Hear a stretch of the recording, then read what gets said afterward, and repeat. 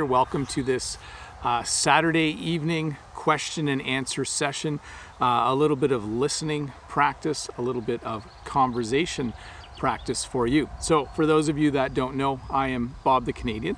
I teach English here on YouTube. If you're new here, you should subscribe, by the way, and give me a thumbs up if my lessons help you. But yes, I like to, on a Saturday night, just let me check the technical aspect of this. To me, Saturday evening looks like I'm talking on the screen, so that is great. So a few things before we get started. Number one, if you have questions about the English language, please ask them using the form that I'm going to paste into the chat right now. So if you have questions, post them there. If you have pronunciation questions, if you have questions about something that you want to be able to say in English, that's great. Sometimes though, I get a lot of questions about English grammar. I don't know if a listening and conversation practice lesson like this is the best place to do that. So let's look at pronunciation. Ask me questions about how to say certain things. That would be awesome. And we'll go from there. So I just want to say hi to everyone who's watching so far. A lot of people in the chat. I'm not going to shout out all the names because there are so many of you, but thank you so much for being here. As you can see, it is a beautiful Saturday evening here in Ontario, Canada. I'm really happy to do a live stream again from home. I hope the quality of the live stream is good enough for you to learn and practice some English.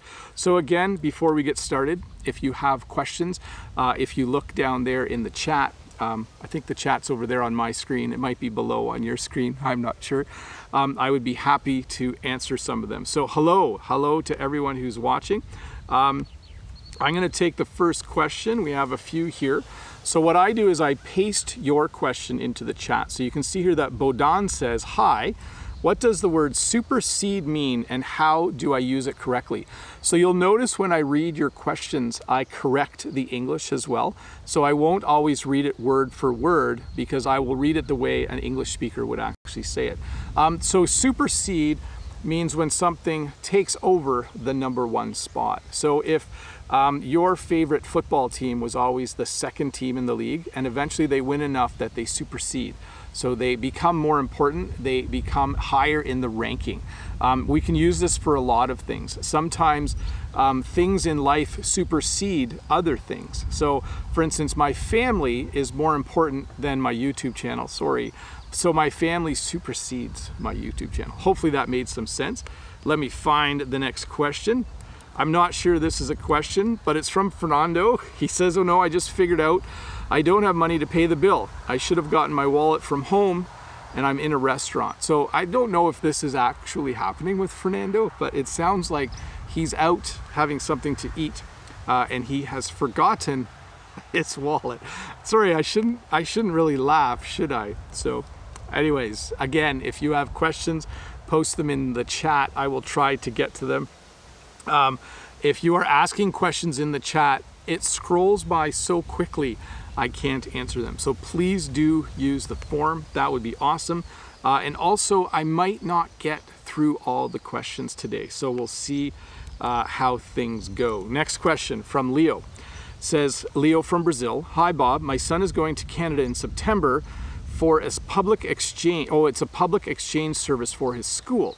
Could you please give him some advice? So first of all, if he's going to be studying in an English-speaking school, I would say don't hang out with the other people who speak Portuguese, okay? Don't hang out with the other people who speak your language. That's the number one piece of advice that I give people if they study in another school. Make sure that you listen to your teachers and get to know your teachers. In some cultures, teachers aren't very friendly, but in Canada, teachers are very friendly. They like to know their students. So talk to your teacher at the end of class every day. Greet your teacher every day. Be kind to your teacher. I would say buy them gifts, but that's your choice. So that would be, Leo, that would be the advice I would give. Next question here is from Natalie. Could you please clarify the difference in pronunciation between these two words, accept and accept? So it's very slight, right? Like everyone went on the trip except for me. accept, E-X-C-E-P-T, accept. Sometimes people want to give me money and I just need to accept the money. I need to accept it. So one thing you can know is that you can almost say these two words the same in informal English. There is a difference, but if you're speaking quickly, people might not notice, okay? So that's what I would tell you. Again, folks, see lots of questions in the chat. If you have a question, please use the form there. It helps keep things organized and it makes Bob the Canadian really, really happy. Just let me clear some things out here. Anjne has the next question, and it is, the most difficult thing for me in English is to use articles correctly, the and a or an, and pluralization. My language lacks articles and pluralization works very differently. So this is a challenge. Believe it or not, a lot of listening practice will help you because subconsciously, without thinking, your brain will learn these things, okay? The same with when I was learning French. You're learning to use le or la because there's feminine and masculine nouns. It's a challenge, but listening is one of your best things to do, to listen to native speakers and listen for the an, the a, and the, and listen for the plurals. And again, I apologize a lot for the English language. That is a challenging thing to learn. Next question is from Lolly. Lolly asks or says, "Hi Bob, please, what's the difference between motion, movement, and gesture?" So if I take my water bottle and you'll see that, let's see, how would I say this? There is movement right now, right? When I'm moving the water bottle, there is movement and it is in motion when I am moving it. So I can only really give you examples of me using the word. When you watch this video, you'll see that there's a lot of movement of the branches when the wind is blowing. They are in motion when the wind is blowing. So those two, hopefully that clarified a bit with some example sentences. For the last one, gesture. So gestures are actually hand signals that mean something. So in English, this means come here, this means stop, this means awesome or cool. There's another one I won't do that is a bad word, but hopefully that was a bit of an explanation for you, Lolly. There you go. Next question. Let me grab the next question here. From Lolly again. Excellent. Says, the pronunciation of want versus won't. So I want to drink some water. Want, W-A-N-T. I want to drink some, but I won't drink any right now because people don't like it when I make a slurping sound. But I want to drink water, but I won't. Maybe I will.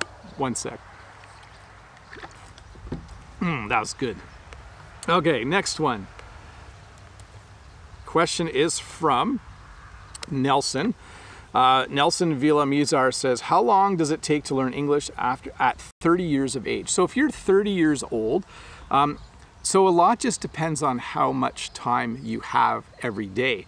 So if you're 30 years old and you're married and you have 6 children and you have a full-time job, it's going to take you longer because you don't have as much time to spend learning English. But if you are 30 years old and maybe you only have 1 or 2 children and you only work part-time, you will have more time to dedicate. So it's hard to say because some people learn English faster than other people as well.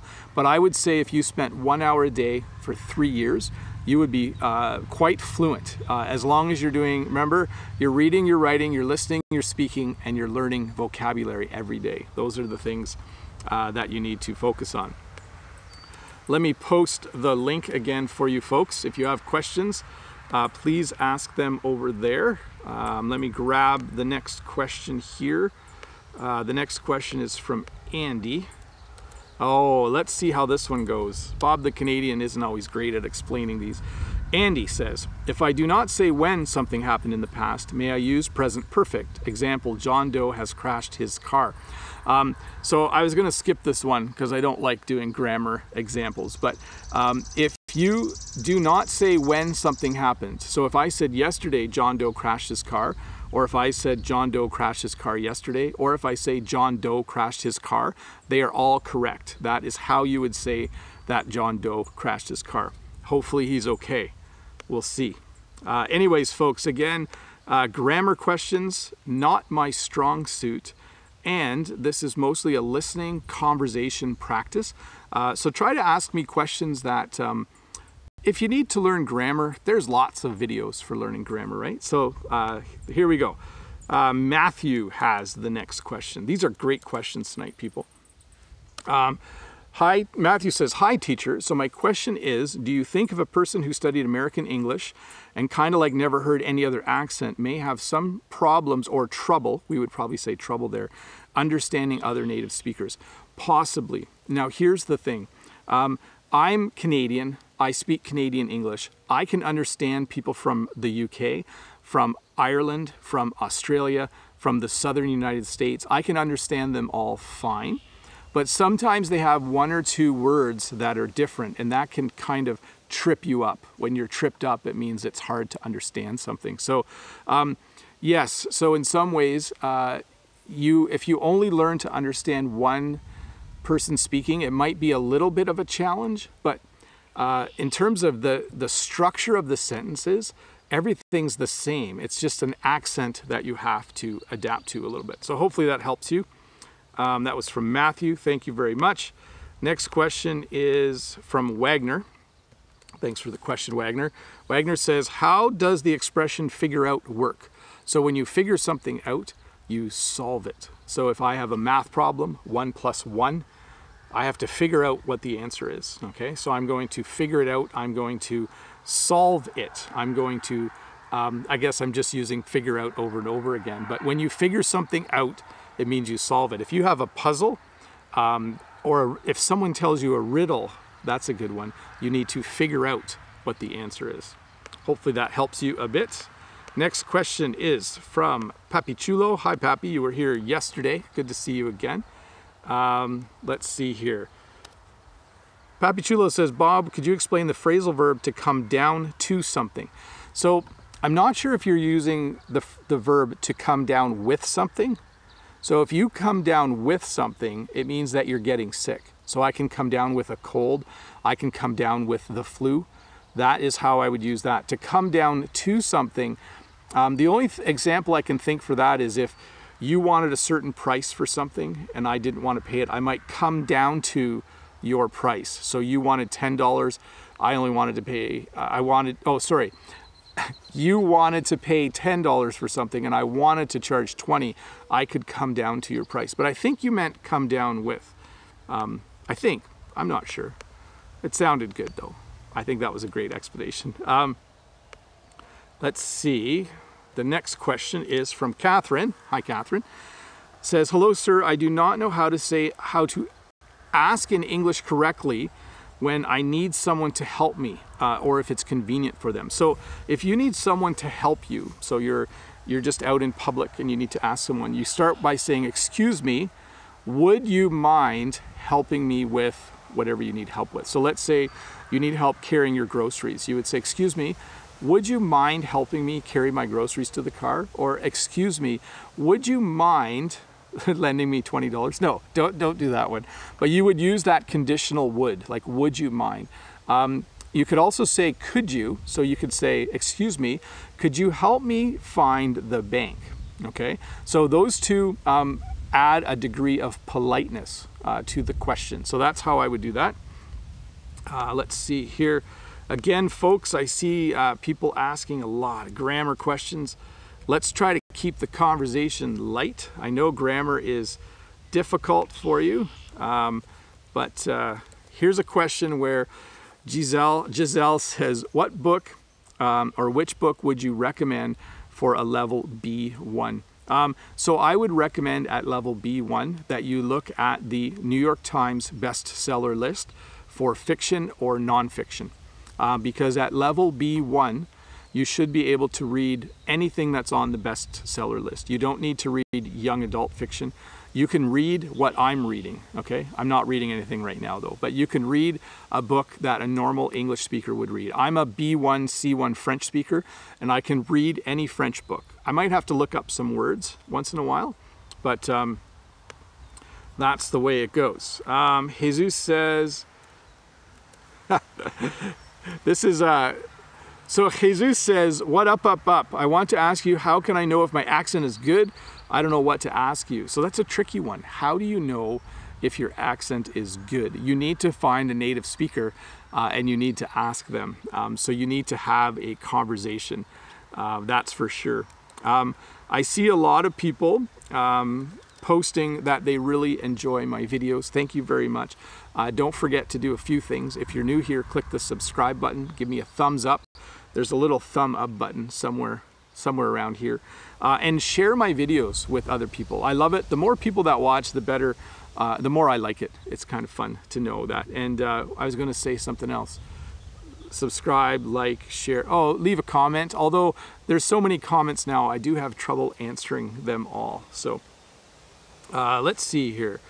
I think I answered this one. We just did Jesus. We're going to go to the next one. This is from Juan. Juan says, what is your motivation to make these English learning videos? So what is my motivation? So I have always liked technology ever since I was a little kid. My first computer I got when I was 12. My parents bought me a computer. I had to share it with my brother. And all along the way, I have always loved using computers. It's a lot of fun for me. So when I got this MacBook, it had iMovie on it.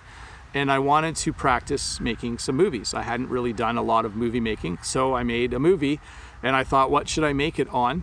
And I always wanted to try YouTube as well, so I thought, I'll make a video to help people learn English. I am a language teacher, I teach French, so I thought, there's a lot of people in the world that want to learn French, but there's a lot of native French speakers teaching French, so I don't want to teach French, but I am a native English speaker who knows how to teach a language.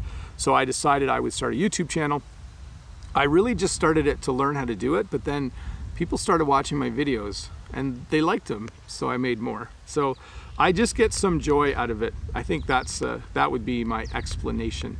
Genre is here. Thanks for the super chat on yesterday morning, genre. What is the difference between fun and funny? So when something's fun, it's enjoyable to do. So for instance, going swimming is fun. Driving a jet ski or a Sea-Doo is fun. Hanging out with friends is fun. But funny means that it is something you laugh at. So if I tell a joke, I'm funny. If it's enjoyable to hang out with me, if it's enjoyable to be with me, then I am a fun person. But if I tell a lot of jokes and I make people laugh, then I am a funny person. So that's how that one would go. Let me paste the link again for folks. Let's see here. Next question is from Hind. Says, hi teacher, how can I practice my English? So I mentioned it earlier, and hopefully all of you are doing this. You need to read every day. You need to write every day. You need to listen every day, even if it's just music. You need to speak every day, even if you're just speaking to yourself, and you need to learn some new vocabulary. If you did this for 1 hour every day, if you disciplined yourself and planned to do this, you would do really, really well. Let's see here. This next question is from Kyle or Chow. Could you say a little bit about your motivation to make great videos for us? Because you have a farm to take care of, family, and another profession. So again, I always need to have a hobby. This is kind of my hobby. So I do work hard during the day. I do relax when I need to. I do play with my kids a lot. And then in the middle time, in the in-between time of all that, and I do spend lots of time with my wife. And I do work on the farm. I think I said all this. I do just like to do something for fun. So making videos and doing YouTube for me is quite enjoyable. I really, really like doing it. So that would be my motivation. So folks, I know some of you, you realize I'm getting a little behind in the questions. That's just life. That's gonna happen. I'll try to keep up as best I can, but sometimes I fall behind. But here's the next question. Alessandro says, why the difference go to the beach, go to church, or go downtown? So you're asking why we didn't put the there. So we say go to the beach, and we say go to church. We say go downtown. Oh yeah, I don't know. That's a tricky one, isn't it? Because we say things like, I need to go to the grocery store, or I'm going to go to, I'm going to stop by the school. I'm going to pick the kids up from school. So again, it's just something that you need to listen to. Sometimes we put the in front, sometimes we don't. There's probably a rule about it, and I just don't know it because I'm a native speaker. So that's a tricky one, very, very tricky. So again, folks, if you have questions, use the form. You can do it. I know you can. Sorry, Alessandro, if that explanation wasn't great.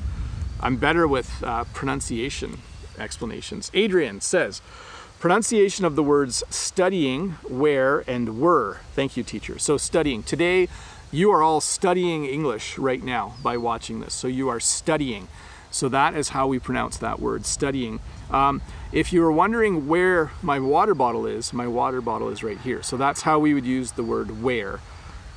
Where's my water bottle? It's right here. And then were. So yesterday we were studying English. There was a live stream yesterday morning, and a lot of us were studying English. We were learning about travel. There, I almost forgot what yesterday's lesson was about, but we were studying travel. Hi, Jen.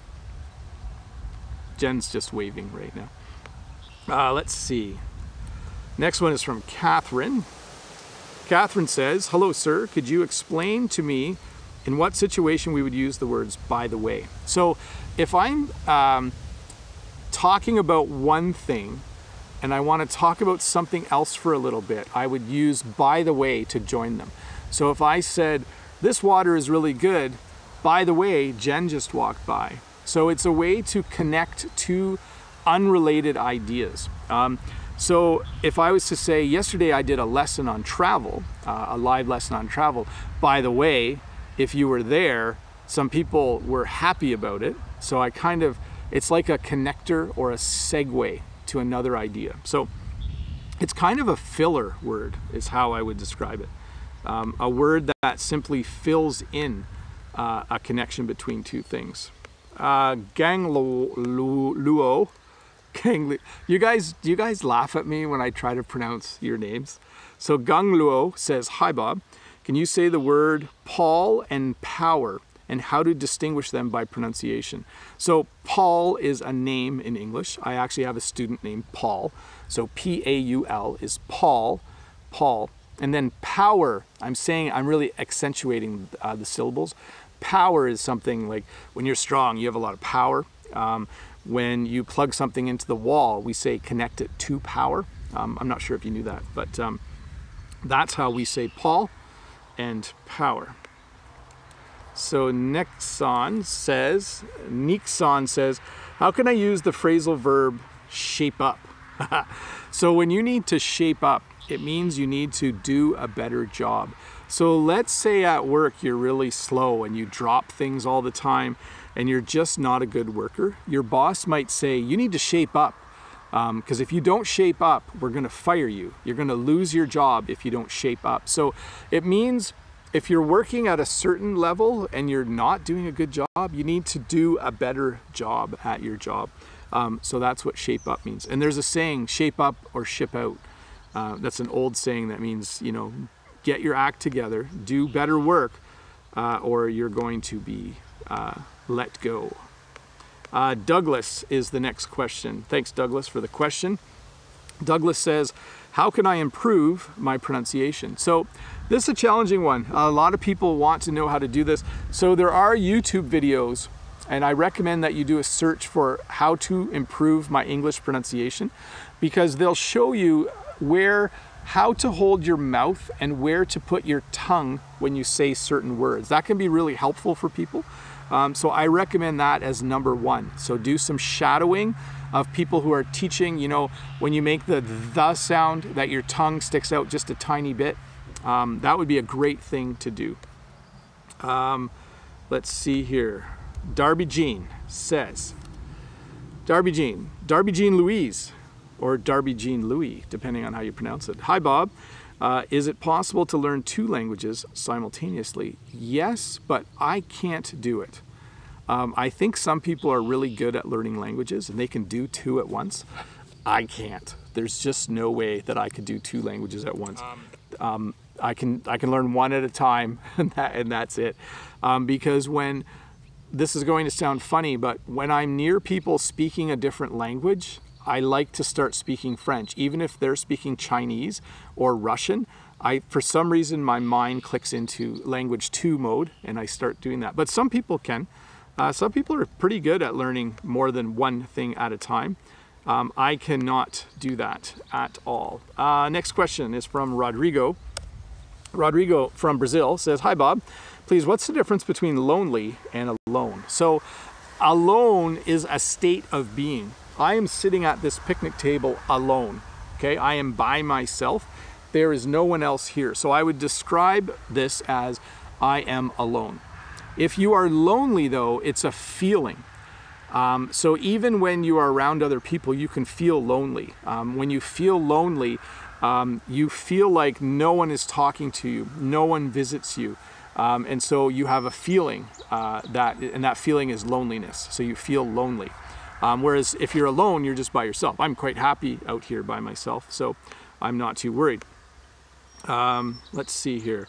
A lot of people in the chat saying my videos are excellent. Thank you very much for that. That's awesome.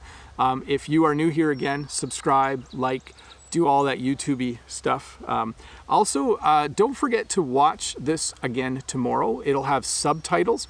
For those of you that are having some trouble understanding what I'm saying, tomorrow when you watch this video again, if you watch it a second time, it'll have subtitles. It's always good for your learning.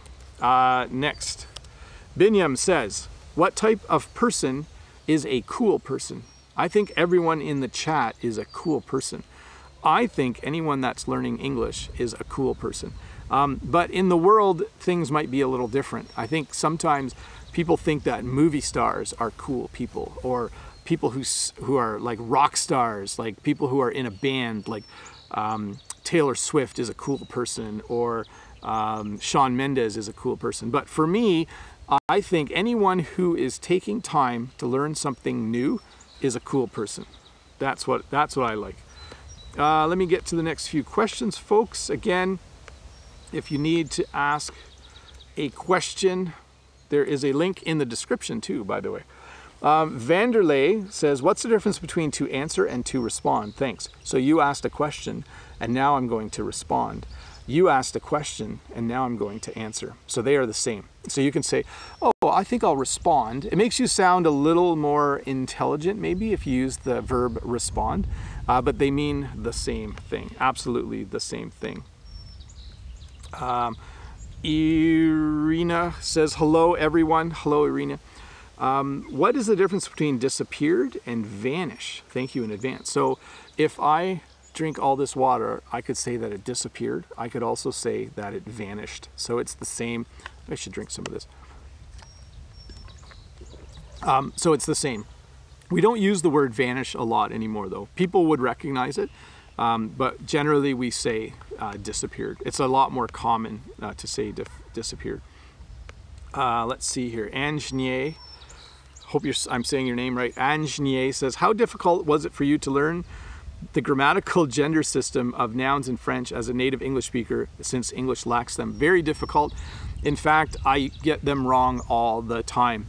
Sometimes I say la pomme and sometimes I say le pomme, and then people look at me funny. So it's very challenging, very, very challenging.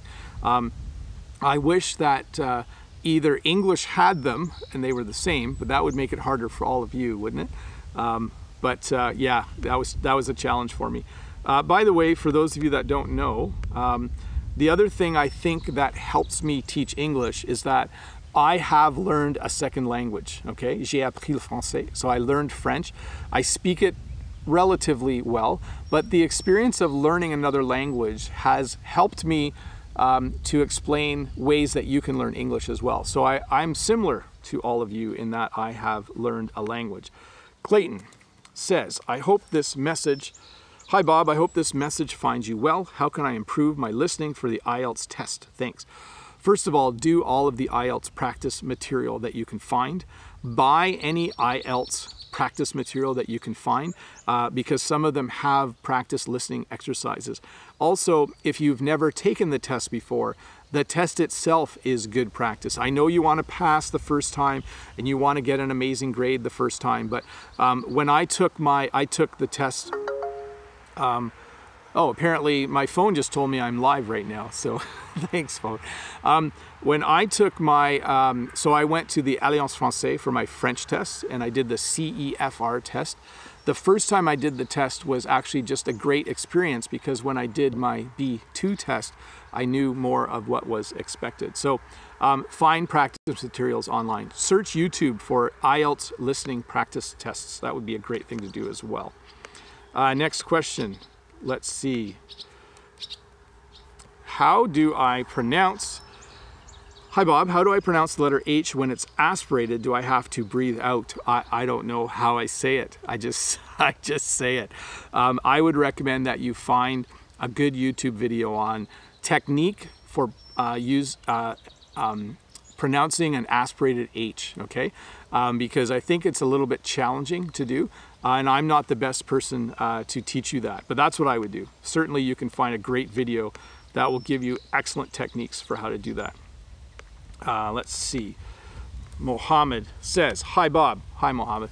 Could you please tell me how to pronounce contagious and give me a sentence on how to use it? So when I am sick, I could be contagious, which means other people could get sick if I cough on them or if I touch them. So when you have a cold, when your nose is stuffed up, or a flu where your stomach is sore, you could be contagious, and then other people can get sick if they are close to you. Let's see here. Next question from Lolly says, Lolly says, let's see here. If I study 4 hours a day, every day, can I hope to become fluent in English in 2 years? I would say if you study 4 hours a day, every day, and you already have a little bit of English knowledge, you could be fairly fluent in 1 year. It really depends on where you are. If you are in an English-speaking country and you are forced to always speak English, you're going to learn a lot faster. If you're at home though, 4 hours a day is a remarkable amount. And then remember to balance, right? So you're listening, you're reading, writing, listening, speaking, learning vocabulary. Make sure you're doing all that. That's just a great thing to do. Let me see here. I'm just gonna paste the link again. I have a lot of questions to go through tonight, folks, so we'll see how far I get. I'm just gonna keep going and hopefully we can get through a lot of these. Sorry if you've waited a long time for your question to show up. Monsef says, what's the difference between let's get started and let's start? Nothing. So if I was to say, we got an English lesson here, let's get started. We got an English lesson here, let's start. You can use them interchangeably. They're the same thing, yeah. I would use let's get started though, because I think it feels like it has a bit more energy to it. Oh, this is a good one because I use this word a lot. So Pablo Campos says, what's the difference between people and folks? So I use them the same, and I use them to talk about all of the people who are watching or to talk about the students in my class. So I'll say to my class when I'm teaching, okay, people, let's get started. Or I'll say, okay, folks, let's get started. It's just a way to address a group of people. So it's not the same as the normal word people. It's actually, you're using it as a name. So you could say, oh, I have a lot of people in my class, but I could also say, okay, people, quiet down, let's get started. Or, okay, people, okay, folks, quiet down, let's start. I was trying to use the other example with that, but I don't think it worked too well. Anyways, that's how you would do it. That's how you would use those two. Pablo, that was from Pablo, right? Let's see here. There's a few people asking questions in the chat, and sometimes people get frustrated. I know there were a few comments last week because I didn't answer questions from the chat, but it goes by too quick. There's a link. Use the link. I'll try to get to you. I'll try to get to all the questions that I have to answer. Let me just get the next one so we can keep going. So this is from Alex, and this is a question that a lot of people learning English have. Alex says, how to use to and at in an expression. She's mad at me or she's mad to me. So she is mad at you, okay? We do not say the second one. I don't want to say it again because it's wrong. I only like to say English phrases that are correct. So you would say she's mad at me, or you could say she's angry with me. Doesn't that make it a pain? Like she's mad at me, she's angry with me. Sorry, English is weird. I should make a t-shirt that says English is weird. That would be a good t-shirt, I think. If you think I should make a t-shirt that says English is weird, in the chat, just say yes for me right now. Just say yes, make that t-shirt, English is weird. No, my example would be everything comes down to money. Oh, that's great. So we're going back to Poppy's other question. His question was using comes down to. So everything comes down to money, or everything comes down to having enough money. Everything comes down to enjoying life. It means that at the very basis of everything, at the bottom, what is most important, that's why we say comes down to. So if you were to say, if you wanted to, for instance, go on a long trip in order to have fun, it all comes down to taking your time and just enjoying yourself. So it's really the base or the most important thing about it. A lot of people are saying yes in the chat. They want me to make a t-shirt that says English is weird, or English is crazy, or I love English. I don't know. Let's see here. Next question. Genre says, what is ain't? So this is the same as isn't. So this is water. This isn't something else. This ain't something else. We don't use the word ain't very much anymore. When I was a kid, people use the word ain't a lot, and it's the same as isn't. So ain't equals isn't. You do not need to use the word ain't ever, but you should recognize it because people will use that word. Let's see here. Hernan says, here we go. Hernan Litio says, what is the topic today? So Hernan, here's how it works. Yesterday, I did a live lesson on travel. The Friday morning live lesson always has a topic. We've done travel, we've done technology, we've done sports. That was a good one. A lot of people watched it. The topic one day was money. So on Friday morning at 8 a.m. Eastern Standard Time, I do a live lesson and it always has a topic. This is a conversation and pronunciation live lesson. So all we do here is, there is a link to a form. I take questions. I answer as many questions as I can. I go about an hour and a half and we just enjoy each other's company. So that's what this is. So no topic. I guess that's what I'm saying. There's no actual topic today. Let's see, another question. This is from Josu Ortega. How long does it take to master writing? Interesting. So the more you do one of the 5 things, the better you'll get at it. So if you do a lot of writing, you will get better at writing. And how long really depends on how much time you put in. But if you spent a whole hour every day writing in English, you would get really good at it. But I would say it really just depends. But try to do a balance. You know, do your listening, do your reading, your writing, your listening, your speaking, your vocab. Try to keep a balance in all those things. Let's see here. A few more thank yous in the chat for my other videos. Awesome. I see a few questions in the chat. I've posted the link again. If you could use that link, that would be awesome. Let's see. Oh, this is a good one. How says, is it okay if native speakers don't pronounce the T sound in the middle of some words? Could you give me some examples, please? In the middle of some words. So the best one is often. So O-F-T-E-N. And when we speak really quickly, it often sounds like we're not saying the T because we're not really. Did you hear that? It often sounds like we're not saying the T. I should be saying the T, okay? If I was a correct speaker and I was speaking in front of a group of people, I would try to say often. It often sounds like we don't pronounce the T. But yeah, often we don't. Did you hear that? Often we don't say the T. So you'll just have to listen and learn to figure out. Let's see here. We have a question about visiting Canada. So Artie Ute says, I would like to visit Canada. What would you recommend? I would recommend that you visit Canada for sure. So here, I think last week a few people asked this as well. And yesterday we talked about travel and a few people asked. If you come to Canada, it's a big country. So you have to decide if you want to visit the East Coast, the Middle, or the West Coast. If you visit the West Coast, you should visit Vancouver. You should visit Banff, which is a huge national park. And you should visit Vancouver Island and the city of Victoria. If you are coming to the middle, which is Ontario, you should visit Ottawa, which is our nation's capital. By the way, it's Canada Day on Monday. Did you know that? July 1st is Canada Day. Woohoo! We're a cool country. Visit Ottawa and Niagara Falls. And if you go to the East Coast, I recommend that you visit the Bay of Fundy.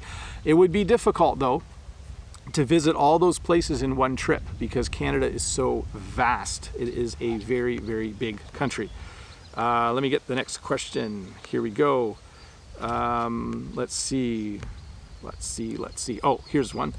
Alizrick says, I sometimes come across words which I don't know when I watch the news. How can I deal with that? Thanks. So it's good that you mentioned that you're watching the news, because the cool thing about the news is you can read the news online and then you can watch the news on your television or on your phone. What that allows you to do is, if you hear a story, let's say there's a story about how the news story is that there's a huge celebration in Ottawa on Monday to celebrate Canada Day. So you see this news story on TV and you don't understand all of it. Quickly go to your computer and go to Google News and find some written articles about the huge celebration in Ottawa for Canada Day. That's what I would do. Let's see here.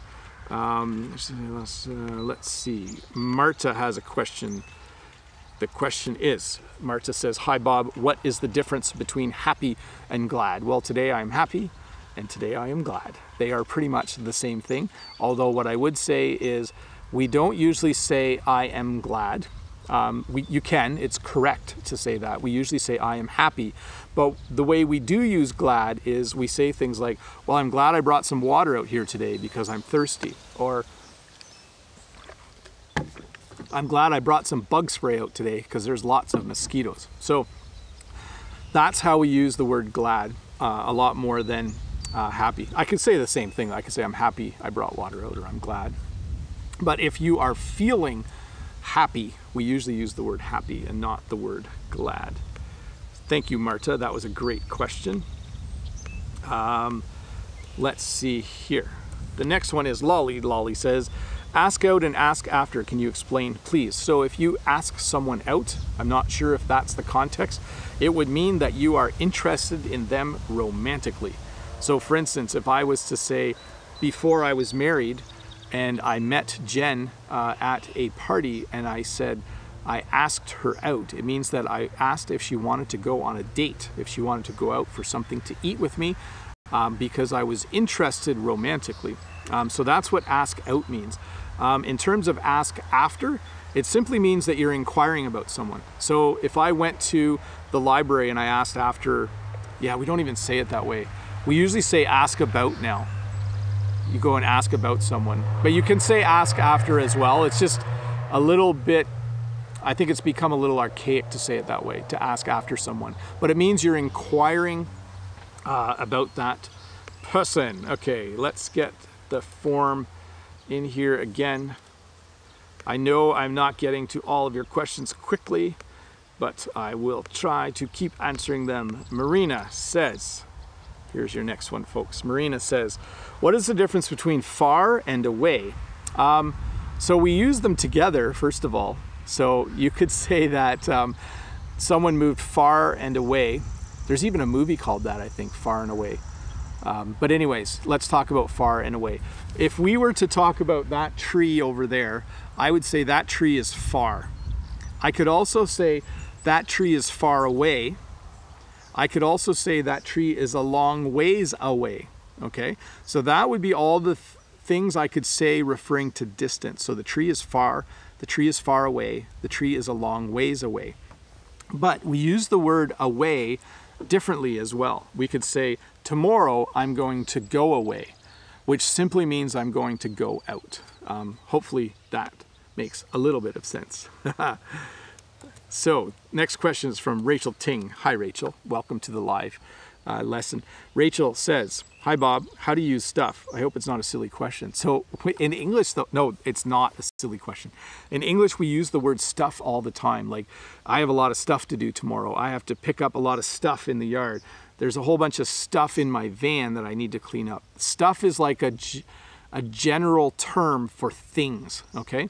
I think the closest... Yeah, I'm not sure what the closest word in French would be. Maybe truc, but I'm not sure. But anyways, we just have stuff, right? So when I move, I have to pack my stuff. When I go to school, I don't want to forget all my stuff at home, which is just the things that I would bring that day. So that's actually a great question, Rachel, because you will hear the word stuff in English a lot. Like right now, I have all the stuff that I need to do a live stream, okay? I have all the things that I need to do a live stream. So that's a great question, stuff. Man, we say that word a lot, the word stuff, in English, for sure. Let's see here. Next one is, let me just check for a sec. So, man lead. So this word, we don't use this word a lot. So it's alacrity. Alacrity. I think it should be alacrity though. Let me just make sure I know what I'm talking about. Because alacrity is like to be cheerful. Yeah, I think it's alacrity. Let me put it in the chat. So, morning sir, could you explain what does alacrity mean? So it's alacrity. And we don't need to worry about this word, people, because we don't use this word very often, but it means cheerful, brisk, cheerful, ready, those kinds of things. You might see it in a book, but you're not going to hear that word very often. Let's see here. Next question is from Marulo. Says, my house is near the river, is the same... is there a song by Sting called My House Stands Near the River?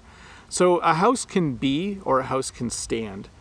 We usually use the word be or the verb be. So you could say, my house is on a hill. My house is out in the country. My house is beside the river. You could also say stand, but it's a more formal way to describe it. You know, my house stands on the top of a hill, or my house stands near a river. You can hear my voice. I'm sounding a little more formal when I say that. So that's how that would work. Belkis, oops, I made a mistake. Let me click the right one. Belkis has a question. Belkis Perez says, can you pronounce these words? Hair, this is my hair, her. So Jen is over there somewhere. I talked to her earlier today, but she is not going to be in the live stream this week. I know, I promised you she would be in the live stream someday. And then bowl, so a bowl is something that you eat cereal or soup out of, right? Bowl. So that was hair, her, and bowl.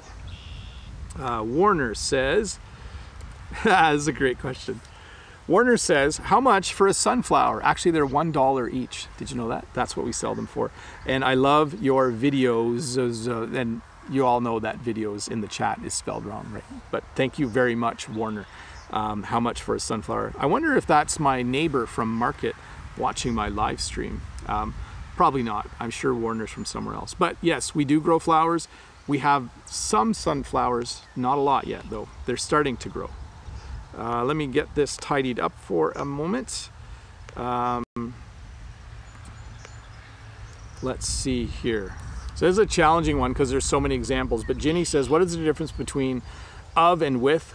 Things of me, things with me. So we wouldn't say things of me. We would say I have to take a lot of things with me, but we wouldn't say things of me. So I'm not sure if you were using things or think, because we can say, I hope that you think of me. That's with a K, think of me, think of me. And then you wouldn't say think with me though. So I know that's a challenging question. Sorry, I didn't quite answer that clearly. Let's see here. Jose says, says, what skill is more important to improve first? Listening and speaking, and why? Thanks, Mr. Bob. So your most important skill to start with is vocabulary. Your next most important skill is reading. Your next most important skill is writing. And when you have those three going after a month or two, you should start listening and speaking at the same time. You should almost, whenever you listen to something, pause it once in a while and say it out loud. But I would say they're equal. I think that vocab is the entry into a language. Vocabulary is the door to start learning a language. And then reading, you can read as slowly as you want to, right? So that's kind of cool. And then writing, you can write as slow as you want to. So your brain doesn't have to think really quickly in English to do those two things. But as soon as you start listening and speaking, you have to go faster. So I would do them both at the same time. Let's see here. I like this statement. Louise says, good evening, Bob. Let's not only learn English, but also exchange cultures. So one thing that I think is very cool about getting to know some of you on YouTube, and I know we don't really know each other well, but I just like it that so many people from so many parts of the world have interacted with me and watched my videos. It makes me love the world more, okay? Should I make a t-shirt that says love the world? Yeah. Why do I want to make t-shirts? I don't know. That's a great one though. Let me tidy up here again. I'm gonna skip one of these questions. Some of these are repeats, so people have asked them twice. Marlon has a question here. Marlon says, hi teacher, what's the difference between take and give? So if I could hand you this bottle through the camera, I would give it to you, okay? I would give you this bottle, and you're on the other side, you would take the bottle from me, okay? So to give is to have something and then you are giving it to someone else. So you're saying here, and then to take is to receive it. Hopefully that made some sense. I don't know if that made sense. Oh yes, so Michael says, how important is repetition in learning a foreign language, even when I already know all the vocabulary in the video? Then it is less important.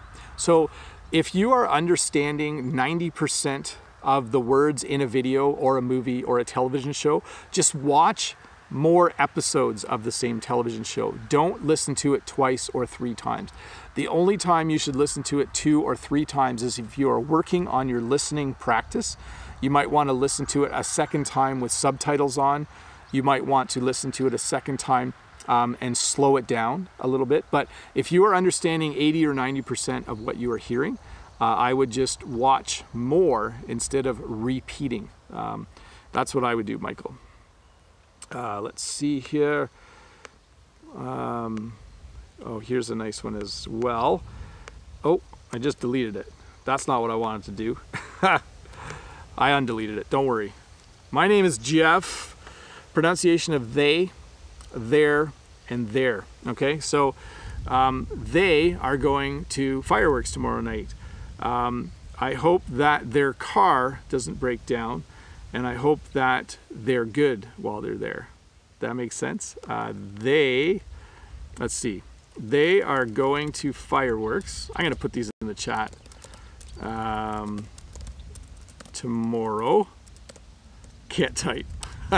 They are going to fireworks tomorrow. I hope that their car doesn't break down on the way. And then I hope that they're good while they're there. How's that one? I hope that they're good while they're there. There you go. Excuse me. Let's see here. Question from Locke. Locke says, good morning, Bob. Do you have some tips for English learners to deal with situations that we completely do not understand what others are just saying, especially formal situations? So learn all of the polite ways to ask people to slow down or to repeat themselves. So English speakers don't mind if you say, could you speak a little more slowly, please? My English is not so good. Or you could say, I'm sorry, I didn't quite catch what you said.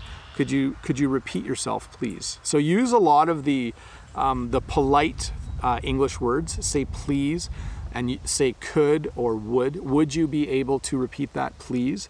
I wasn't able to catch what you were saying. Those would be great ways to do it, even if it's formal, in a formal situation. If you are polite, if you use your please and thank yous, people will respond to that. Papi Chulo says, what is the difference between American pronunciation and Canadian pronunciation? To me, you both sound pretty similar. Yes, we do sound similar. My understanding is that Canadians have a flatter sounding kind of English. There's nothing amazing about our accent. You can hear when I say words like about, or when I say words like boat, I say them a little differently than an American. Our vocabulary is 99.9% identical because Canadians watch a lot of American TV, because America is our biggest trading partner for business. American and Canadian English is very similar. As I've mentioned before, I went to university in the United States and I had zero problems understanding or doing well in America. Hey, lots of people watching. We're going to keep going, but if you're new here, you should click the subscribe button below and give me a thumbs up and share this video and leave a comment, and I'll try to respond. But you know, there's so many comments lately. It's starting to be a challenge. So folks, if I don't answer your question, it was probably a repeat because I have to kind of move along here. Farouk Jabari says, I'm going to pass my IELTS speaking test tomorrow. Do you have any suggestions for me? So first of all, notice the difference in English between to take a test and to pass a test. So tomorrow you are going to take a test, okay? If you take the test and you do well, you might pass the test. So that's the difference. And my recommendation to you is get a really good night's sleep. That is probably the most important thing to do. Eat a good breakfast so that you have lots of energy to think. Maybe have a cup of tea or coffee with a little bit of caffeine in it. Let's see here.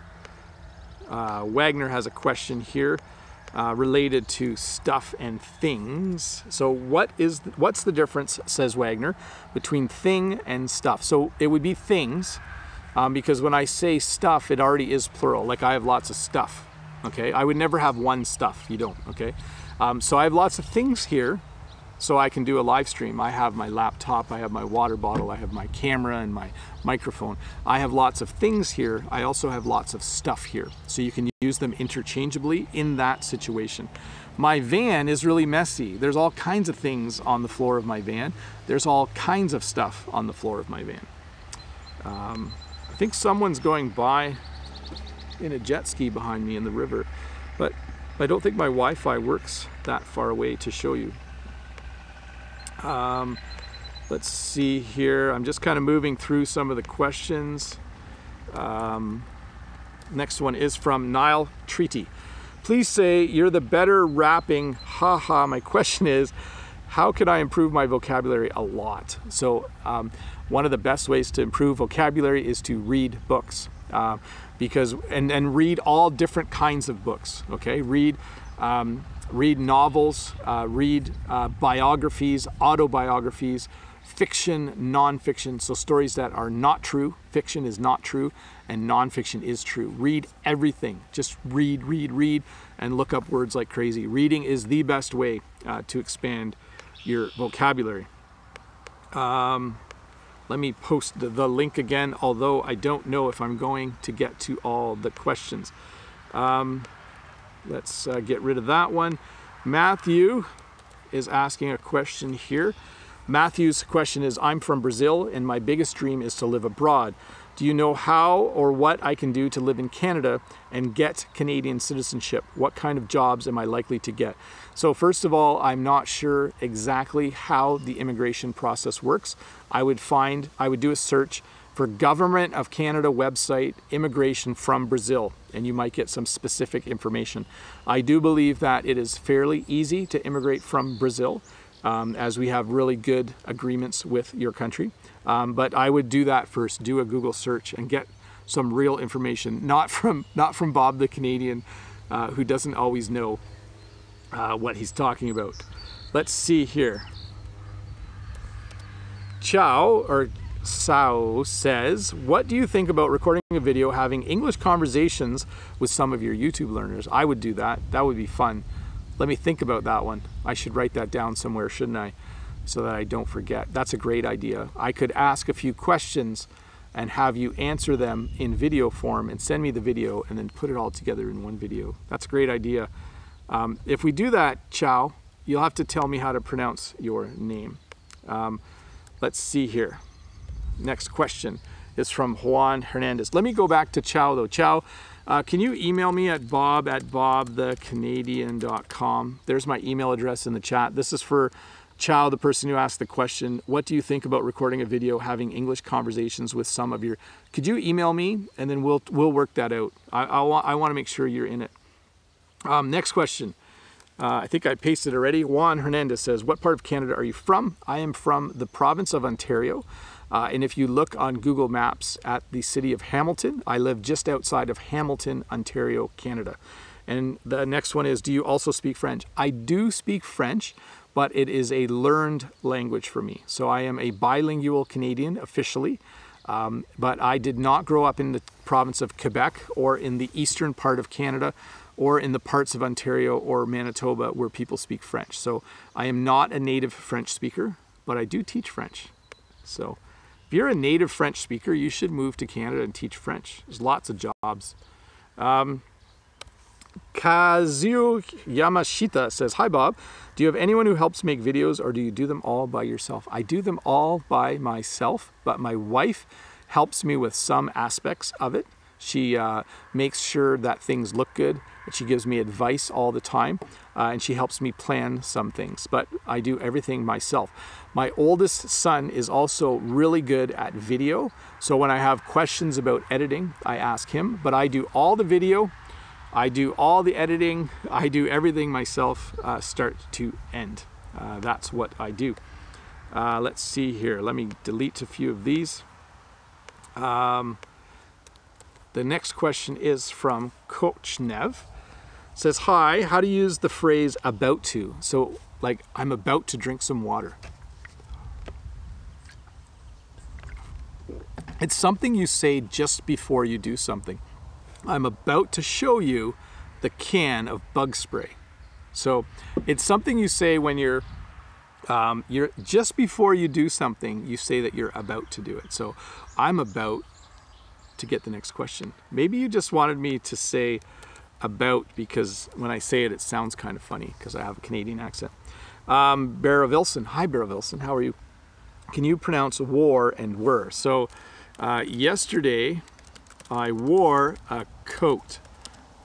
I hope that they were warm enough.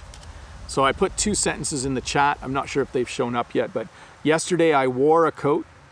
I hope that they... Oh, I made a mistake there. I hope that they were warm enough. I wonder if I can delete my own. I made a mistake on that one. Let me get rid of it. Remove. Yeah, I think it's gone now. So the second one, I hope that they were warm enough. So yesterday I wore a coat. I hope that they were warm enough. Tricky. Vinicius is here. There we go. Got all the regulars coming in now. Awesome. Regulars are people that watch the video all the time. Vinicius says, hi Bob, can you tell us about education steps in Canada? Here in Brazil, we have basically 5 steps: infant, fundamental, middle and superior schools, and postgraduate. So in Canada, you have kindergarten, you have junior kindergarten and senior kindergarten. When you are 4 or 5 years old, you go to kindergarten. So junior kindergarten, 4-year-olds, senior kindergarten, 5-year-olds. And kindergarten is a German word, I think. I don't know why we use it. Then you go from grade 1 to grade 8 is called elementary school or grade school. So you can use either word, but I have kids in elementary school or grade school. So that's grade 1 to 8 from until you are age 13, 12 or 13. Then you go to high school. High school is grade 9 through 12. High school takes you up to age 17 or 18. So I teach out of high school. So my students are between the ages of 13, 14 up to age 18. After that, you go to either college or university. College is where you learn practical skills like filmmaking, bricklaying, plumbing, construction, nursing. University is where you go to learn things like philosophy, history, to be a teacher, etc. So from the bottom to the top, your kids, if you were in Canada, go to kindergarten. Then they go from grade 1 to grade 8. That's a grade school or elementary school. Then they go to high school, which we also call secondary school. So high school or secondary school, grade 9 to 12, and then you go to college or university. That was hard to explain. I think that was a great question. Marina keeps asking the difference between far and away, but Marina, I did have a look at that. Sorry, I know I'm way behind in the questions. Fabio has a question here. It says, could you explain the difference between achievement and accomplishment? So it is a great accomplishment that I have made 100 videos on YouTube. It is a great achievement that I have made 100 videos on YouTube. Actually, there's more than that, isn't there? And I don't think they're that great of an achievement. So we could use accomplishment and achievement. In that sense, we could use them the same meaning. Juan says, Juan from Ecuador, is it true that Canada has the best public workers in each ministry? Well, that depends. If you mean by in the government, maybe. We'll see. Oh, Enrique Alexandra has given me a super chat. Thanks, Enrique. Sometimes people like to give me a little bit of money to buy some coffee or tea tomorrow. So that's nice. Thank you very much. We have good government and we have good ministers in our government, but I'm not sure I would say they're the best. We do a pretty good job, I think, overall, but I think all countries have their problems. Let's see here. Alexandra says, so is that Real, Enrique Alexandra? That's Real, right? That's Brazilian money, probably. Anyways, Alexandra says, are you use if and whether frequently, and what's the difference between it? Thanks a lot. So that's a tricky one, if and whether. So if you are thirsty, you drink. My phone's making lots of noise. Sorry about that. It's all part of the lesson. If I'm thirsty, I drink, and I would drink whether, if I was to say, I would drink some water whether I was thirsty or not, it means that it wouldn't matter if I was thirsty. That was a really poor explanation. I'm sorry, Alexandra. Hopefully that made some sense to you. Luis says, Bob, what's the correct way to say I learned a new word in English, or I did learn a new word in English? I would say I learned a new word in English today. Today I learned a new word in English. I did learn a new word in English is not incorrect. It's just not how we would say it, okay? So you could say yesterday I did, if someone said, you didn't learn any new words today, did you? You could say, I did learn a new word in English today. So it's where you're affirming, you know, boldly or strongly that you actually did something. If someone was doubting you, you might say it that way. Duvy is here. Hi, Duvy. How are you doing? Duvy. Hi, Bob. Today your live stream is coming earlier. Luckily, I caught it on time. Please tell me more about yourself. How many kids do you have? What old is the youngest? So my youngest kid is 9. My oldest kid is 18. I have been married for 22 years. My wife's name is Jen. The farm I live on was my mom and dad's farm, and my wife and I bought it from my mom a number of years ago. In the barn over there, my parents used to milk cows. We had dairy cows. And my dad passed away, I think over 20 years ago now. My dad passed away at the age of 56. He was very, very young. He had a heart attack. So my mom has been on her own for a long time, and we visit her a lot because we want to make sure that we take care of her. So that's a little bit more about me. Now you know. Always nice when people ask a little bit about me. Let's do a few more here. Saeed says, hello, Bob. I've been watching your videos for a month, and I think you are absolutely an awesome teacher and a normal man. By the way, I'm your fan from Saudi Arabia. Thank you very much for watching. That is awesome. And thank you for the kind words. Don't forget to share the videos. Why do I always ask people to share the videos? I don't know. Just maybe it makes me feel good when people watch the video. I think because I work really hard on them, and then when I see how many people watch them, it makes me feel good. Let's see here. The next question is, Yassine says, Hi, Bob. I want to know the difference between despite and in spite of. Despite the cold weather, it's not actually cold here, but despite the hot weather, I'm doing a live stream anyways. In spite of the hot weather, I'm doing a live stream anyways. So in that situation, they would be the same. You can use them interchangeably. Next question is from Vlad. Hi, Vlad. From Yakutia. Should I say, did you ever or have you ever? So, did you ever go see a movie, or have you ever gone to see a movie? You can use either. It does change the sentence a little bit. If I was to use did you ever, it's very informal. So it would be between friends or family, right? You know, let's see, what would be a good question? Did you ever eat 2 donuts at once? Have you ever eaten 2 donuts at once? So you could use both. The second one is more polite, I would say. Excuse me, I'm losing my voice. I should have brought more water out.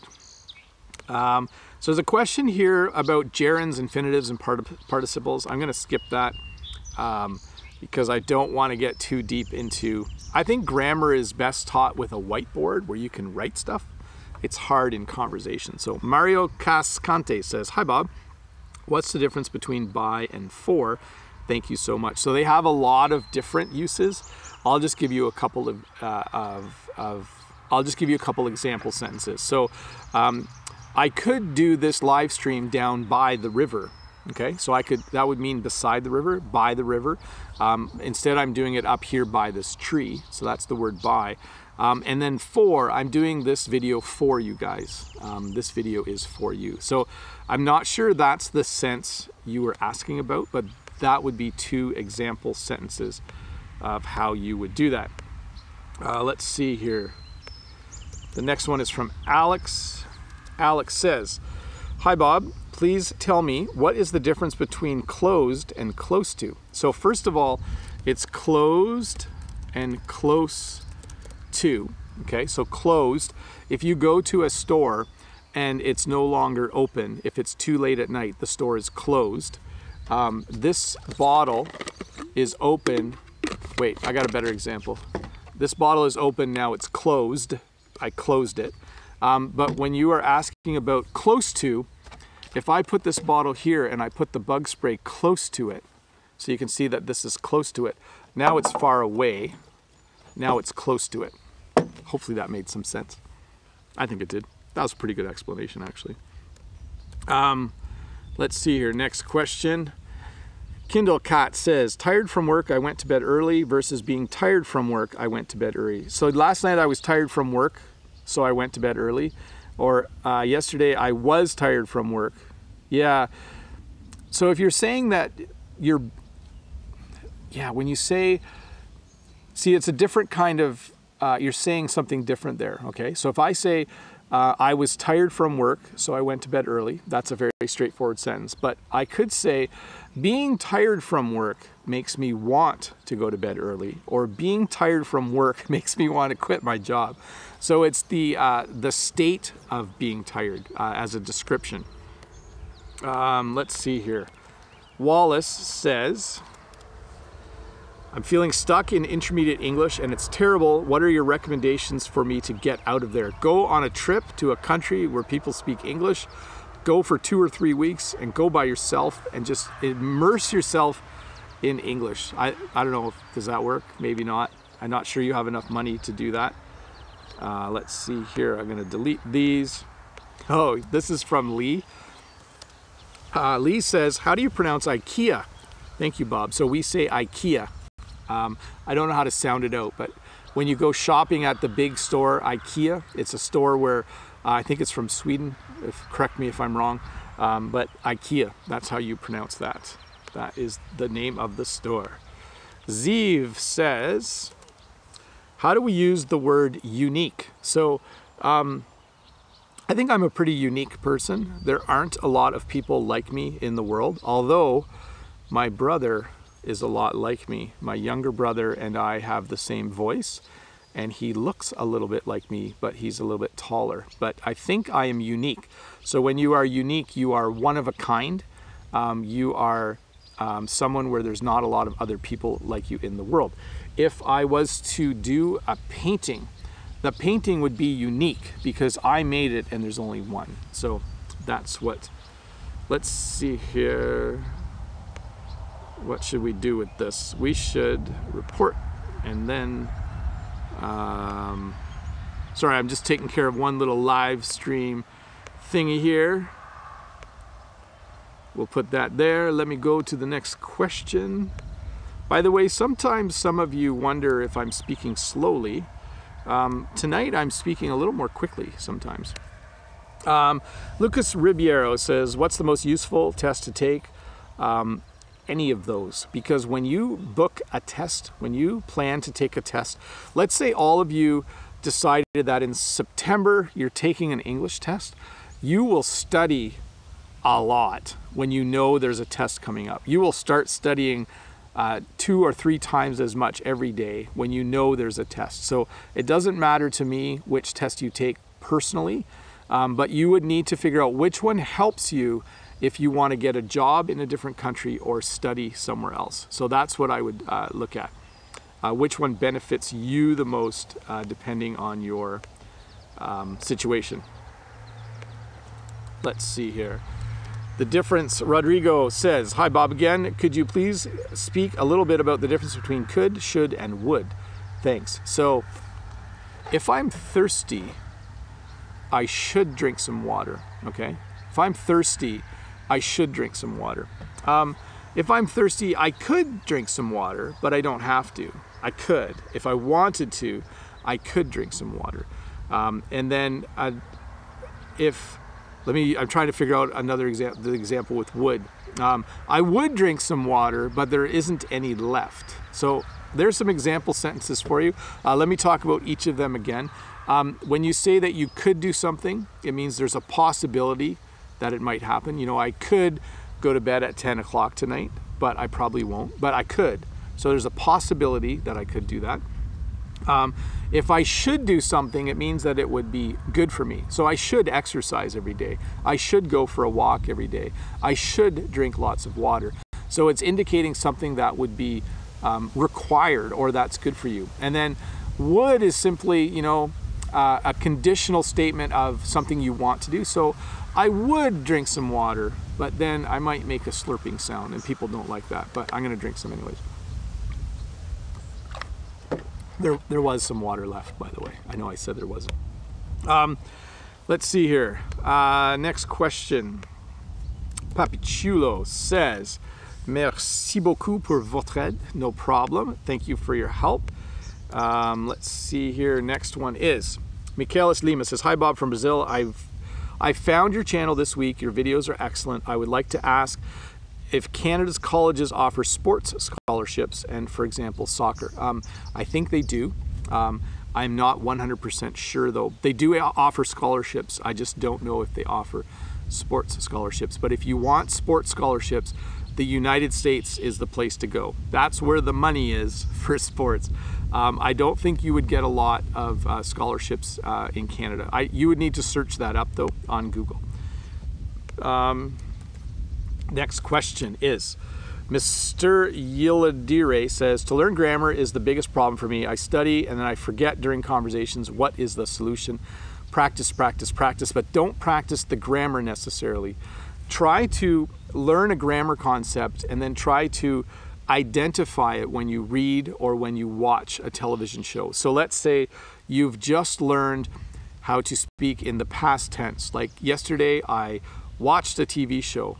Yesterday, I looked at a new car. And so you've learned the past tense. Now listen for it and identify it when you read and when you watch something. That's what I would do. Let's see here.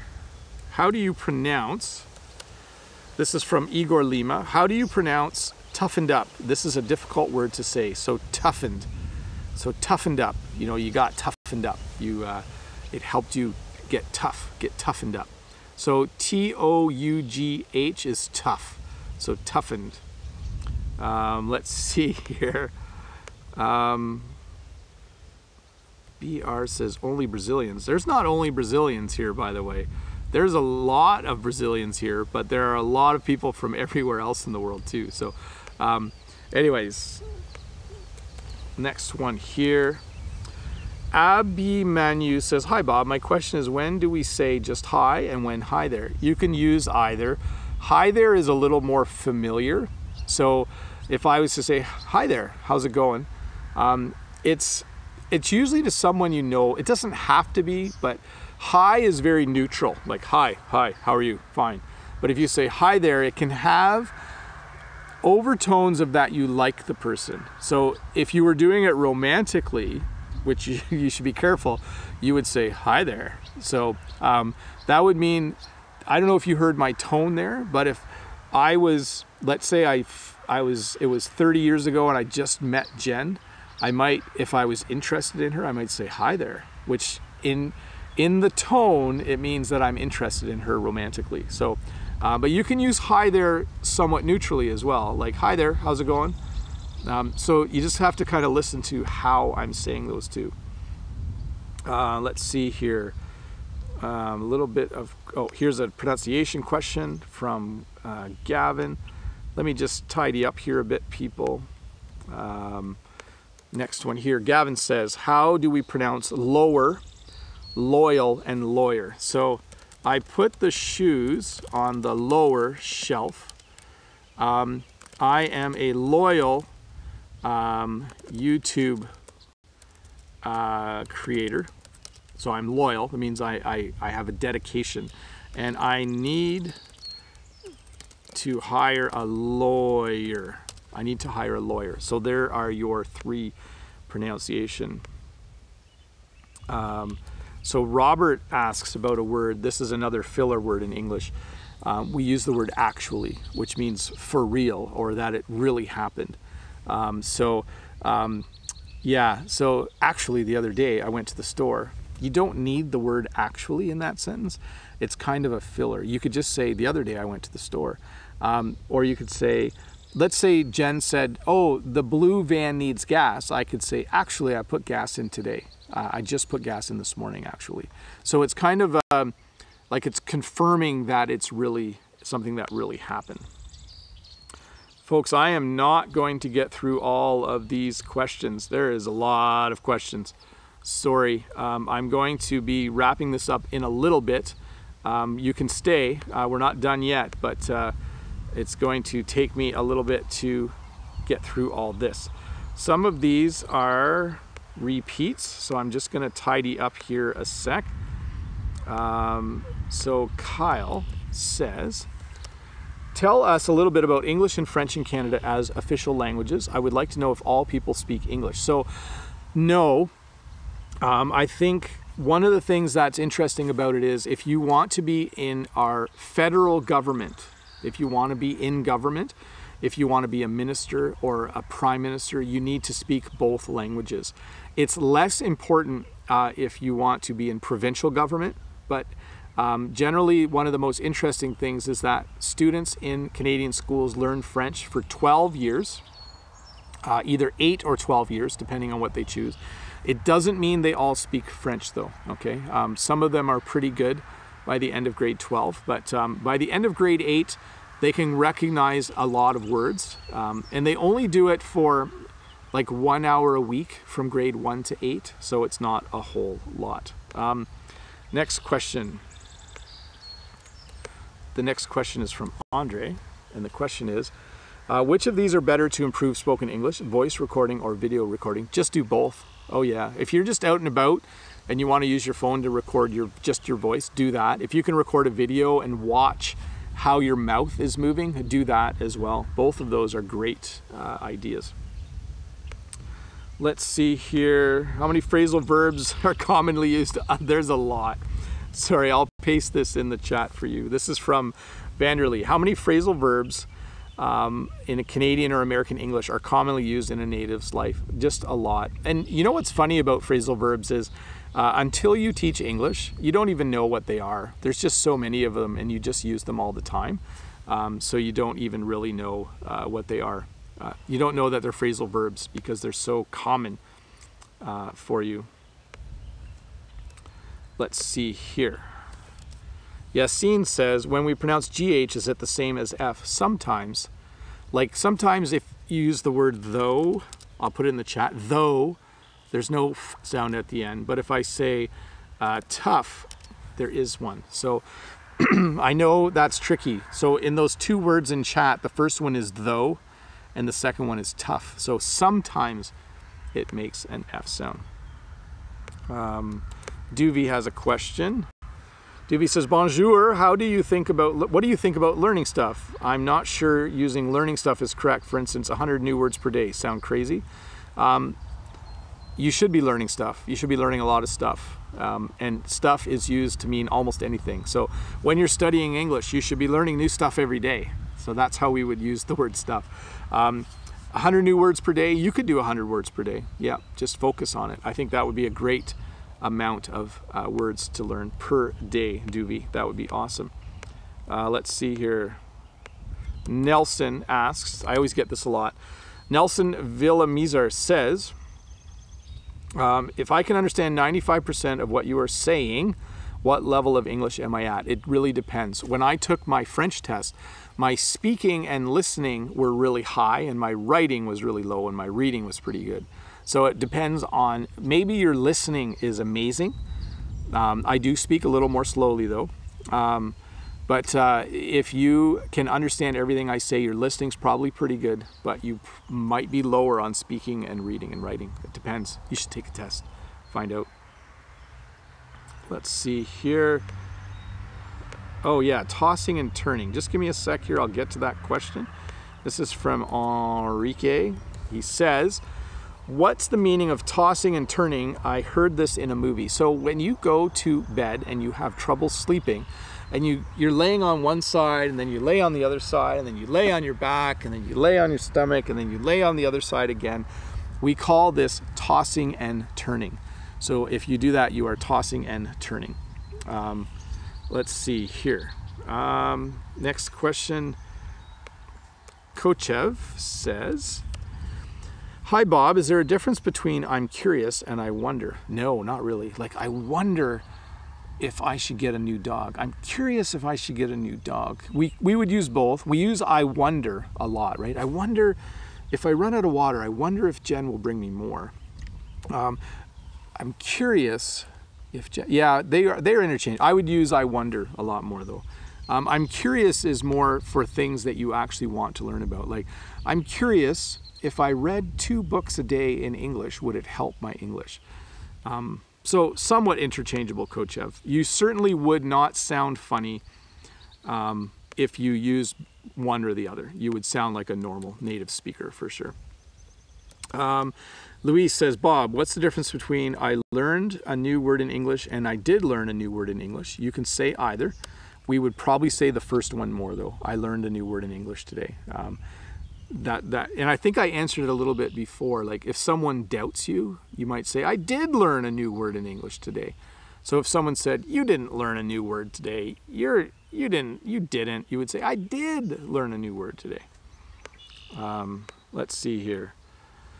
Next question. Oh, these are big adverbs here. So Lulu says, hi there, Bob. What is flabbergasted and excruciating, and exactly what do they mean? So I had a kidney stone once, and I had excruciating pain. So that means that I was in pain, and it was horrible, horrible pain. It was excruciating. Flabbergasted is when you just can't believe what someone told you. Like someone said, we're expecting twins. You would be flabbergasted. Like, I don't know if that's the best description. It's like you can't believe what someone told you. That's what I would say for that. And we do use that word, flabbergasted. The dictionary says surprised greatly, or to be astonished, flabbergasted. So, and we do use it like, oh, I was flabbergasted. We do say that for sure. Locke says, let's go here. Locke says, hello Bob, how do I know if you ignored my question? Is there an option to numerate the questions when you copy the questions into chat and you copy the number 2? No. And you know what the problem is, Locke, is there are, so far I have answered Oh, sorry, I lost the numbers. I've answered a lot of questions, and there's just a lot of people here, and everyone just needs to be patient. So I'm sorry I can't go through them quicker, but it does take a bit of time. Oh, I did that one, Rodrigo. Yeah, could and should and would. Did that one. Where were we? Oh, here we go. We're at Igor's question. Sorry to ignore you guys and look at my computer for so long. Igor says, can you explain the term carrying out? So when you make a plan, then you carry out the plan. Obviously you can carry something out of a store, right? Like I bought a whole bunch of tools and I carried them out of the store. Like I carried them, like I could carry these out of the store. But when you make a plan, you can also carry out the plan. So that's just another way to do it. Can you guys all wait 2 seconds? I just got to go and tell my kids something. I'll be right back. You can enjoy the beautiful scene behind me if you want.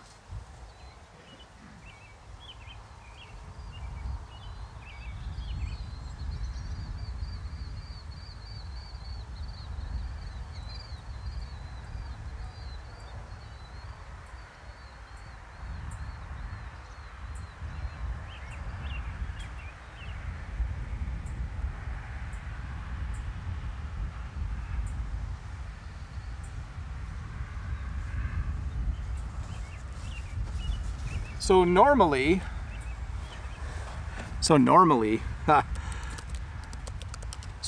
I tell my kids that they can't use the internet while I'm doing a live stream, but I just went and told them they could, and I'll keep going for a little bit.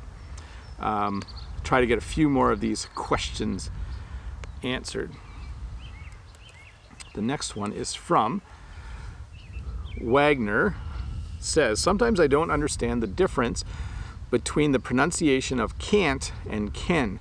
Can you help me? So the problem is we say it really fast, right? Like I can't run very quickly. I can run very slowly. I can't run very quickly. So you can hear when I say it, I don't quite say, you can hear the T a little bit when I say I can't. But let me see here. What would be a good, if I speak really quickly, you can't understand me. Can't, can. So you gotta just listen for that little T. That should help you a bit. Nearest says, so again, I am not answering grammar questions, just so people know. Let's see here. So Masayama says, when natives hear an unknown word, what letters do you write for the word? Sometimes sounds and letters are quite different in English, so I can't find the correct word. It bothers me. Yeah, I'm sorry, it's hard, right? Because you might hear, like when they say, look it up in the dictionary, but you don't even know what letter it starts with. It can be a challenge. So when we hear new words, we just say, how do you spell that? Like, how do you spell that word? And then people sometimes help you, which is cool. I think I did the can, can't already. Let's see, Allie says, so Allie, hi Bob, can you recommend a book between upper, intermediate, and advanced level? So at that level, my face is really glowing from the sun, isn't it? At that level, Allie, you can read the same books that native English speakers read. So go and look at the New York Times bestseller list or the Amazon bestseller list for English books and find a book that looks interesting to you and then buy it and read it. Igor says, let's see here. Can you please explain the difference between roughly and so-so? So roughly, so when we say roughly, it means approximate. So you could say, you know, I measured the length of the car and it was roughly 12 feet long, or it was roughly 3 meters long. So it means approximately. And then so-so, we use that just to, how you feeling so-so, like it was so-so. How was the party? It was so-so. It wasn't good, but it wasn't bad. It was so-so. So it was right in the middle. That's how we would use so-so. Tossing and turning we did, I think, from Enrique. So folks, there's no need to ask your questions twice. I will get to them. It's no problem. Oh wait, I think John has a question here. Here's a good question. John Custodio says, hey Bob, how's it going? Could you please talk a little bit about the contraction, reduction, and pronunciation of we are and we're in the colloquial speech? So we're. So it's not where, it's not were, it's we're going to see fireworks on Monday. We are going to see fireworks on Monday. We're going to see fireworks on Monday. Sorry, my face is glowing. The sun is going down over there and it's shining. It's gone below the trees, and so now it's shining right in my face. But I guess I'll just look kind of like an orange person for the next bit. Gavin has a question here. Gavin says, Gavin Sai says, how to pronounce royal and lawyer. So I like the royal family. So because Canada is somewhat connected to Britain, we like the royal family, and I have to hire a lawyer. I have to hire a lawyer. Maybe I need to make a will. Maybe I was in an accident. I got those questions from Igor. And this one is from Gang. This is a good question. I love this question. So Gang Luo says, Bob, how many cooking style of eggs are there in a restaurant, and what are the vocabularies? So when you go to a restaurant, you can order a scrambled egg. So that's when they crack the egg in the pan and they mix the yolk and the whites together and they make scrambled eggs. You can order sunny side up, which means they crack the egg in the pan, they don't break the yolk, and they don't flip it. They just cook it till it's done. You can order over easy, which means they crack the egg in the pan, they don't break the yolk, they flip it once just for a little bit, and then they put it on your plate. You can, we call it a broken egg, where they crack it in the pan and they break the yolk and fry it. Some people call it a flat egg, but you could just say, I'll just have my egg broken. They should understand you. But the most common are scrambled, over easy, or sunny side up, because the yolk looks like the sun, right? Sunny side up. Next one. Let me find. Here we go. I'm not sure about the answer to this one. Entisar says, which certificate would help me more to be a good English teacher, TOEFL or TEFL? Just get certified. Get as many as you can. Get the Duolingo one. Get every single certificate you can, and just get your English to be the best it can be. 2 certificates is better than 1. If you can do 2, do it. Oh, here we go. Let me tidy up again here. I'm just deleting some old ones. Let's see here. This one is from Fernando. It says, hi Bob. How do native speakers use and pronounce paramount? And I found the following example, but I'm not sure if I got it right. Everybody agrees that education is paramount. So paramount means of the utmost importance, okay? It is paramount that I go for a walk every day so my heart stays in good shape. So it's very, very important that I go for a walk every day. It's paramount that, that you get a good education. It is a very important thing in your life to do that. So paramount, that's how we would say that. Let's see here. Tossing and turning. Let me get rid of that. Got that one. Here we go. Luis says, I learn English. Luis says, I learn English watching sports. I watch here in Brazil. I watch CBC Hockey Night in Canada. Very cool. Do you watch this as well? Sometimes. I don't watch a lot of hockey. Don't tell the other Canadians that, because most Canadians watch hockey. But I don't watch a lot of hockey. But if I do, I watch Hockey Night in Canada. Very good. Hey, let me get the next question. But as I'm doing that, if you're new here, please click the subscribe button below. Give me a thumbs up on this video. So many people watching. There's still 340 people. I'm trying to get through as many of these questions as I can. Let's see, the next question is from Gang Luo. It says, for instance, completely, definitely, there is no T sound, correct? So completely and definitely, I would say the T sound, like definitely, completely. Completely, definitely.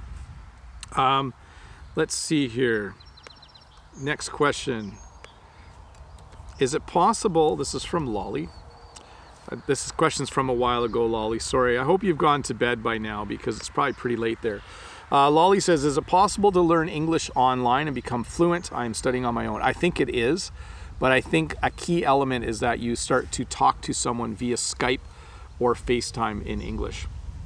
I think it's key that you find that native speaker online that you can talk to. Next question is from me.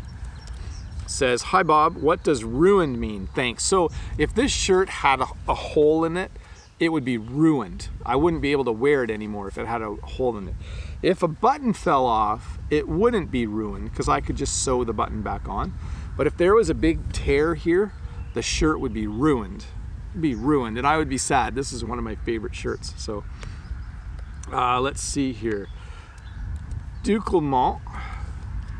So Duclemont says, how can we be confident while speaking English? It just comes with practice and finding the right people to talk to, people who are kind and willing to talk to you. That's what I would say. Let's see here. Igor, roughly and so-so. We did that, I think. Thanks, Igor. That was a good question. Ruined, roughly. Let me just get that one out of the way. So again, folks, no need to ask the question more than once. I will get to them. Next question is from Clive. Hi, Clive. Good to see you again, Clive. Clive says, could you make a video to teach us how to listen to pronunciation and learn English from movies? Thank you. Yes, I should do that, shouldn't I? I will try to do that, Clive, because there's a lot of little techniques, right? Like slow the movie down. If you watch it on a computer, you can hit the arrow key to go back 5 seconds. There's these little tricks that you can do. I'll try to make a video about that. Let's see here. Oh, Zachary, this is a good one too. These are great questions here, people. Zacharias says, what does it mean close call, and can you give an example? So let's say I was walking along the road and all of a sudden a car came by and it missed me. I was walking and it missed me by this much. I would say that was a close call because I almost got hit by a car. So we would say that's a close call. Sometimes people have a lot of close calls. Let's see here. Wagner asked the question. Wagner says, there are people close to the river, or there are people close to the river? See, I already corrected it, so it's are. There are people close to the river. You wouldn't say there is people, because people doesn't work as that way. It's there are people close to the river. So anyways, if you go to the park over there, there's a lot of people close to the river, camping close to the river. Let's see here. DJ Awad says, hi, please, any advice to improve listening skills? Watch a lot of Canadian and American television. I know it sounds like it's maybe too easy, but watch a lot of television and your listening skills will get better. And listen to a lot of music. Music is the best way to improve. Let's see here. Satish says, hi sir, I'm from India. I'm a very big fan of you. Thank you very much, Satish. Thank you so much for watching. Let's see, the next question is from Camilo. Says, what's the difference between throw, dump, and toss, hinder and hamper, all the while and all the time? Well, I don't think I'll get through all of them, but if I throw something, like if I take this and I throw it, I caught it, by the way, that's pretty good, but that's to throw. To dump is if you have a whole bunch of stuff and you just tip it over, you dump it. So let's say you have a bin full of laundry and you go like this, you are dumping everything out. So you would dump it out. And toss and throw are the same. So I can toss this back and forth. I can toss it or throw it. To hinder and hamper are to prevent someone from doing something. And I think I missed the last two. The chat went by. Let's see here. Oh, where did it go? All the while and all the time. So all the while while he was watching the movie, all the while he was sleeping. Yeah, all the time. So slight difference. I like to eat oatmeal all the time. I don't actually, I just like it for breakfast. I like to eat bananas all the time. So that means that regularly I like to eat bananas all the time. But all the while means during a certain event, for the entire length of that event, all the while a person was doing a certain thing. I can tell I'm getting a little bit tired, folks, but hey, Delay says when to use I think and I guess. I think I'm going to sleep in tomorrow. I guess I'll sleep in tomorrow. So they have slight differences in meaning, but you could use either pretty much. Like, I guess if I don't have anything to do tomorrow, I can sleep in. So like I'm supposing that if I have nothing to do tomorrow, I can sleep in. I think because I have nothing to do tomorrow, I can sleep in. There's some example sentences, not the best explanation. So let's see here. Let me delete that. Vitor says, getting caught up here. Vitor says, hello Bob, great to see you on YouTube. Hello Bob, great to see you on YouTube. Please, here's my question. Are that and which similar terms in an affirmative sentence, how to use each of them?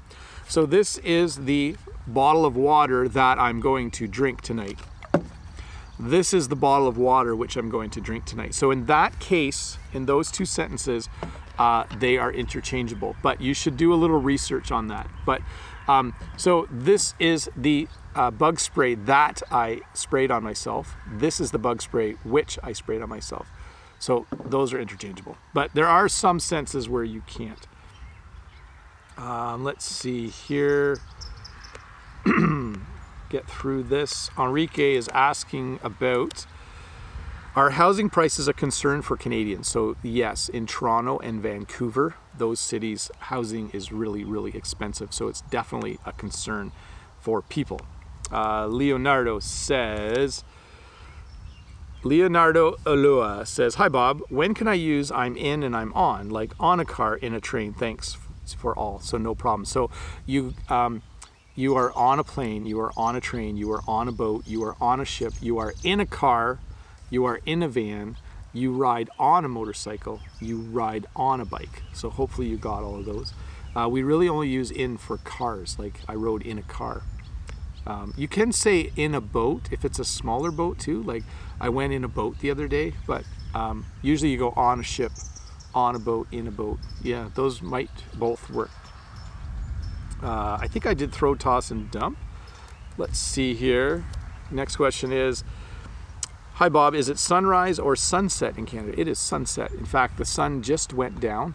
It's darker out here than it might look. My camera is adjusting, so that's really cool, but we just had a beautiful sunset. That's why my face was glowing, because the sun was very orange and it was on my face. Let's see here. Vinicius says, hi again, is there any typical dishes in your city? Here in my city, Victoria, there is the famous dish Mokesa Kabiksa. I said that really badly, didn't I? It's a kind of boiled fish. So in Canada, people eat poutine, which is French fries with gravy and cheese curds. And other than that, we just eat all kinds of food from other parts of the world. We eat pizza and pasta, and we eat lots of Chinese food and Indian food, and we eat everything. So whatever you guys make in your countries, we probably have it in our grocery stores. I think because Canada is a country of immigrants, we have a very rich tradition of eating lots of foods from around the world.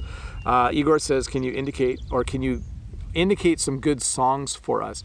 Just listen to songs where the songs tell a story. I usually recommend that. I don't know any off the top of my head, but find songs that tell a story, because it's just a lot easier to follow along. So anyways, folks, I'm going to wrap this up. There are more questions than I can possibly answer in one evening. I want to thank all of you for coming. Please subscribe if you haven't, and give me a thumbs up. Thanks for coming. There will be a new video on Tuesday. There will be a live lesson Friday. I can't type. Friday morning at 8 a.m. Eastern Standard Time. There will be another live conversation and listening practice next Saturday at 7:15 p.m. Eastern Standard Time. And that's how things work. Don't forget to subscribe. Don't forget to like the video. Don't forget to share my YouTube channel with a friend. Leave a comment. I'll try to answer it. I'll at least try to get a heart on it for you. But again, thank you very, very much for watching. And thanks for the super chats. Those of you that gave money, that's great. I can always buy pizza for my kids or maybe get a cup of coffee on the way to work. I appreciate it. There is no obligation though to give super chats. Anyways, thank you very much. Let me just do one last check. I think that is everything. I think that it is time for me to just go and relax for the evening. It's a beautiful Saturday night. It's 9:03 p.m. and the sun has gone down and I am going to go to bed. Thanks for watching. Oh, I'm spelling everything wrong and then I have to backspace to correct it. Thanks for learning a little bit more English. See you next week. Have a good weekend. You are awesome people. There we go. I'm going to push the button, guys.